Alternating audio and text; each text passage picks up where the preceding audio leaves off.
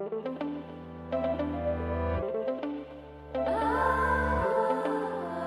and gentlemen, I'd love for you to elaborate on the formula for getting famous. But before we do that, I actually want to push back on your very USP, your reason for being, or reason for fame being anyway, making B2B brands famous. Shouldn't B2B brands simply be focused on selling product and being profitable? So my answer to your question is yes, you're totally right. Then the follow-up question to that is, what is the best way for B2B brands to sell their stuff profitably? Them being known or them being famous in their specific niche is, in theory, going to significantly reduce customer acquisition cost through any channel. If people know you, then when your SDRs are doing the cold email and they get the reply being like, yeah, I heard about you guys from somewhere, let's jump on a call. Do you know what I mean? Ads, SDRs, partnerships, any acquisition strategy is amplified by fame, which is really just being known in a specific niche. So that does lead nicely onto the formula. The best case study of this is Taylor Swift. 2 steps, very simple.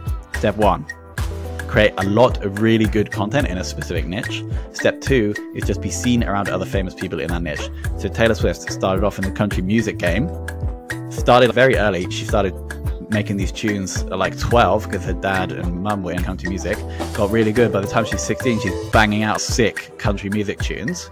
So she gets really good at that. And then all she does is go and feature on other country music artists' albums or have them feature on her songs. She then moved to Nashville just so she could be seen around the famous country music people. And then why Taylor's such a great example is because she then switches when she's 22 to do this exact same thing, but in pop music. So it gets really good, consistently creating awesome content in that niche, and then is seen around other famous people in the niche, whether she goes on other people's songs or they come on her songs. That is exactly what we recommend that any B2B company does. I won't comport myself, I can't. I fall for you down flat. I fall for you down flat, yo. Go, go, go. Now who no, you bad. I swear, you bad. I swear, you bad. I love the concept. With that being said, we're about to drop you on a deserted island. This is Desert Island Marketer. You've got a laptop, you've got an internet connection, and you have a budget of $1,000 a month. That's all you get, buddy. That's all you get. How are you going to help a B2B brand go to market? Yeah, okay. We're going to follow the fame formula. Step 1 is we're going to decide on the niche or the sub-niche that we want to become famous in. Just to illustrate how I would do this, let's say the client we were working with created email marketing software. We could, in theory, have 3 potential niches. 1, which is the most broad, would be marketing. 2nd most broad would be email marketing. And then the 3rd, which I would propose is the best option to go for, would be a sub-niche within email marketing, which would be email marketing open rates. The reason we're choosing that is because we are constrained by budget. It's going to be quite hard if you don't have an existing audience, going to be famous in the world of marketing or even email marketing, because we'll be up against much bigger players. And so we're going to get famous in the world of email marketing open rates. We decided on the niche. Now we're just going to be starting creating content, which is step 1. And then step 2 is we're going to be seen around other famous people in the niche. To combine both of those things, creating content with other people, we're going to hit off both of these points of the fame formula. Then the question is, what's the best format of information to create where we can do both of those? So let's just run through them. There's really 4 formats: writing, image, video, audio. Writing, I don't think is the best because, I don't know, you're going to get them to write a guest blog post for you, like that. No one does that, it takes ages. Or you're going to write a blog post and get them to add text into it. It sounds like a bit of a nightmare. Image, you could co-collab on infographics together. Again, it sounds like a bit of a nightmare.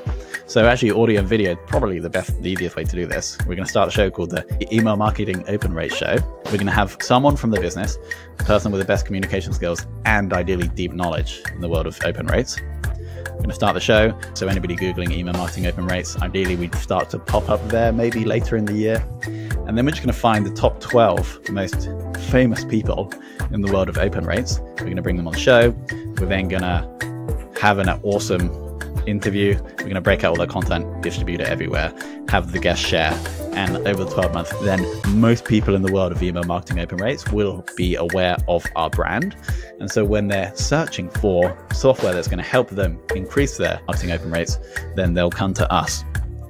One final caveat is that ideally we do want to choose the niche that aligns with our product, right? So we have email marketing software, but maybe we just have an extra feature that MailChimp doesn't have that allows you to, I don't know, split test email like open rates. And so we're going to choose the niche that aligns with our competitive advantage, right? So that we are targeting people that are more likely to be able to find value from our product. Myself, I can't.